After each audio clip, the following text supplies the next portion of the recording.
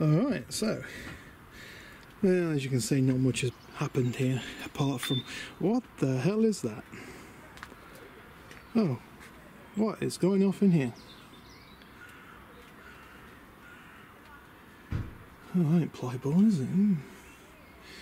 No. Looks like he's reusing the insulation from the Iveco down there, from the refrigeration part of it that we all ripped out, and I'm reclaiming it. I'm going to use it in my van, because hey, we live in a throwaway world, but I don't like that. I want to recycle things, so I'm going to recycle this insulation. XPS, it's pretty much the best insulation you can get. You can't get better than this stuff.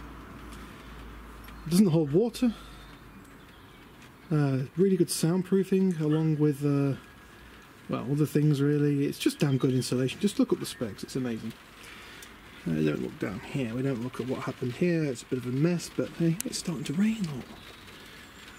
I've got a hole in my roof. I've took my vent out. I took my vent out because well, they are renowned for not... If I close my door, which I can't do, you can get in here. Alright, I took my vent out because they're renowned for not painting them. So they'll cut out the hole, and what they'll do is this edge along here, they will not paint the edge, so it will rust. Obviously air flows through that hole, and air with moisture flows through that hole, so eventually it rusts out. And you know what, after 15 years, guess what it did? We've got a bit of rust appear on it. Sucks, but yeah, these things happen. Thankfully I was able to catch it and fix it. No more rust. And the vent is going back in again. Actually, I'm not going to lie, it's a different vent. Because the original vent, the UV from the sun had damaged the plastic. The white vents, the white plastic on the vents, are well known for being UV damaged. Whether the black ones just keep going and going. So what have I gone and done? I already had one from years ago, years and years ago. It's stuck in the shed down the garden. So I went and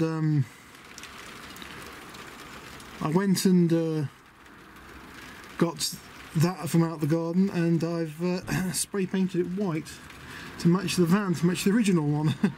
Also at the same time, you never know, after 20 years of it being in the sun, it may you know, become susceptible to UV damage. So spray paint over the top of it, you know, primer and spray paint, plastic primer and whatnot. Hopefully that'll prevent it from getting any UV damage, or help prevent it. It'll probably fail one day, and when it does, I'll just plate over it. But that hopefully won't be for many, many years. So, what have I been doing in here? Yes, I have been insulating. So a lot of you guys are going to ask me, what glue did I use for this? Now, I have used a bit of glue underneath. This glue is some super high temperature glue. It's designed for using in like the food industry, where it's going to be sticking like stainless steel sheeting to the side of walls next to fryers and ovens and things. And I've used that pretty much because of the because heat makes the glue, you know, become unbonded. So, and it's very common that people do a van conversion, skimp out on the glue, and you'll see all the auto carpet and whatnot on the inside of the van start coming off the walls because the heat's killed the glue. So hopefully that won't happen for me. Mistakes from others have helped me out myself, so that's good. What I did do as well is, around the edges of it, I've decided to use a bit of expanding insulation foam, this stuff, which is not expanding foam as like what you'd use on a house, brick foam. It's proper insulating foam, what you would use, say, for this exact purpose, basically. It's quite good stuff because that also is... Oops, stuff's falling over. That also is plus 60-degree temperatures, which, okay, this in the sun will get to that, which sucks, but it can't really be helped. I mean, it is a white paint on this van, so that should hopefully reflect some heat, but my saving grace on this will be the fact I've got a roof rack on it, which is going to be completely covered at all times with solar cells. It's going to be pretty cool. Pretty cool. What am I doing? What's this big bag anyway? What am I doing here? If you've been following the Iveco Daily camper van conversion, which we're not doing today, my brother's not feeling too good, so we're not bothering. Otherwise I would have been. This would have been a video for that. This is full of quite literally teddy bear stuffing.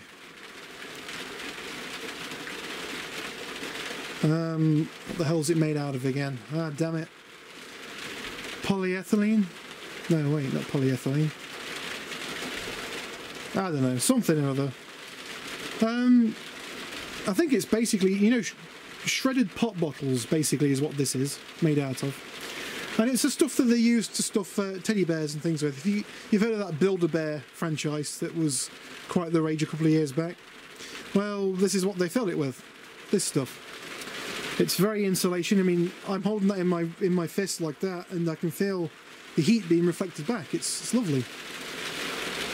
Cool thing is with this stuff is it doesn't hold moisture.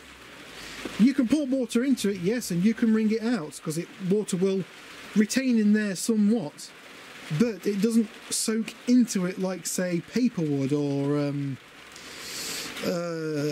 like the fiberglass stuff does. It's really, really cool. And the other cool thing is this is fully breathable. Again, unlike the fiberglass stuff, which is only like a very little bit breathable. And what you do with this is you literally just put it inside your cavities, like that. Fill your cavities up with it, which is what I'm going to start to do over there. I'm going to run it all through my cavities at the top. Oh no, it's leaking! I've got drips coming in. Now, I think we'll run some sealant around that before we actually have it fixed to the roof again.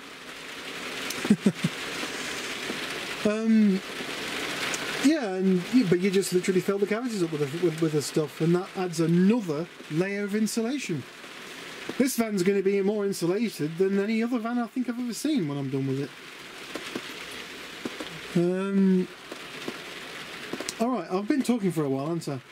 I ought to get some stuff done on this. I'm impressed by how much the insulation, the expanding foam's actually expanded out from the sides. Not that much. I thought it would. My look, it's all expanding inside it and mixing with the glue and knackering itself up, but we'll see how it goes. It's probably a bad idea to do that, but hey, what am I? Nothing but bad ideas. And should the worst happen, I'm going to be running bolts inside this, and the plyboard roof is going to be bolted to this. It's going to sandwich it all together basically underneath a sheet of ply. So yeah, it should be adequate. And if it's anything like this one, this is much better. And I've got to tell you, it's amazing how quiet the roof has become just by putting this on. Before, it really was like, yeah, you're chucking a load of nails on a tin roof when it was raining, but now it's actually much better. You can actually hear the noise. Probably won't pick it up on the camera, but you can hear the noise is more here than it is here. It's actually quite nice to listen to. You could very easily fall asleep to that sound. Very, very easily. Hopefully that's going to be something I'll be doing in this van. Hopefully out somewhere, up some big mountain somewhere, you know. Open the back doors in the morning and be greeted with a supreme view with a lake in the distance, you know, right in the dip. Ah, we can dream. That's the dream. Alright. let's get on with it. Otherwise this dream ain't going to happen. Well, pretty cool, huh? I've got the roof done. It looks a mess. But you know what? Hopefully it won't look a mess when it's behind all the plyboard sheeting. We can only hope. So, now that is done, I am hoping that I can focus on other things. This side panel I've got to do now. Now I've just literally taken this, what do you call it, this plyboard off the side panel here, and I've been pleasantly surprised with this very nice little bit of a shelf you get, which is quite cool. I'm going to lose a bit of that. The insulation is this thick, so it's going to come out to about there. The insulation is, but all of that extra after that is all insulation I can play with. Oh, my torch is overheating. Poor torch. Yeah, I say, look how much space you get. So the plyboard insulation came to, well, where the dirt ends. But you get all that extra. That's rather nice. Let's have a look down there. Ooh, that is quite warm, yeah. Oh, yeah, I'll hold it from the end. So, that's dirty in there. I've got to clean all that out. I've not even cleaned out the other side. I cleaned this part out, but not inside this cavity, which I've not yet put the stuffing in. I will do eventually, but I haven't yet. If I'm good with the insulation, I should be able to reclaim quite a bit of this and use it all as cupboard space, because this is where my kitchen's going to go. I don't think I did pretty bad here, because I have never actually well, that's interesting. I've never actually looked behind this panel before. I've never actually seen what one of these vans looks like without any of the panelling removed. Pleasantly surprised. Loads and loads of space. I may even be tempted to rework this plyboard panel so it only sits out as far as this on this side, so I can get some nice deep recessed cupboards. Maybe then, if I build my my electronics unit small enough, I might be able to sit it in the corner here. I should be able to reduce that thing's size down quite a bit when I rework it. I've taken that many of those apart at work to reclaim and recycle all the bits out of it, that it shouldn't be a problem at all. Okay, well, this doesn't half bring on a whole new level of space, of places. It doesn't look like there's much here, but believe me, in a cupboard that's a lot. You know, that's like 2 tins of beans high, you know. Plenty of space. Plenty of space.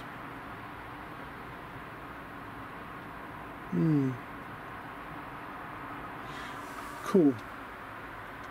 It would be nice to sort of have my worktop to about as high as this too.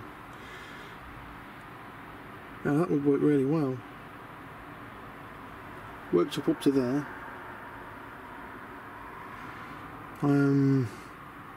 Nice edge to put it on too. That'd be quite cool. It doesn't really matter because it is going to be plyboarded, so it could go anywhere, but it would be a nice lip to sort of rest it on. Because I would like a sink in this. I've actually got some weird plans, right? So at the back here, I'm thinking of doing quite a tall cupboard from floor to ceiling, so to speak. So it's going to come out to about here, and it's going to come up all the way up to the roof. Right, as you can see, I've done all the insulation in the cavities that I can get to anyway. There's a bit in that one there that could do with some more pushing through. I need to get like a plastic rod or something, keep packing it through. For these cavities here, I don't know if that's an access point there. I might be able to push some in and down through it. I might have to go from up and then push it upwards. Right. These cavities are a nightmare to do, because the only space for you to get anything into these cavities is through that one hole right there. As you can see, I've got it packed in quite tight. I tell you, that took some doing. You can see I actually wore the paint off. I was pushing it in that much. And the same for the other side too.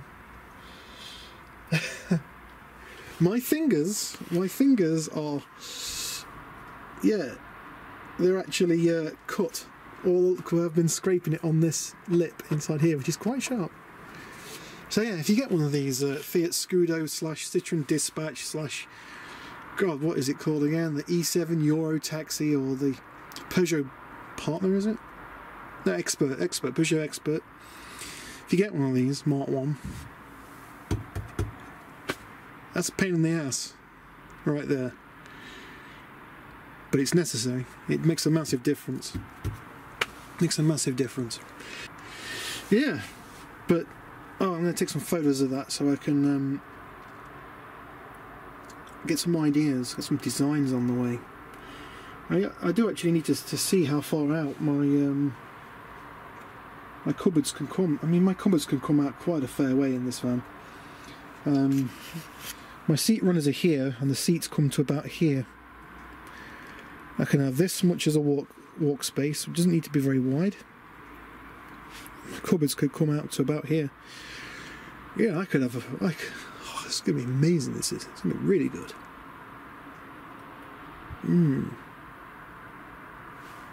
This is going to be awesome. Alright then. For now, I gotta go. Catch you later, guys and girls. Thanks for watching.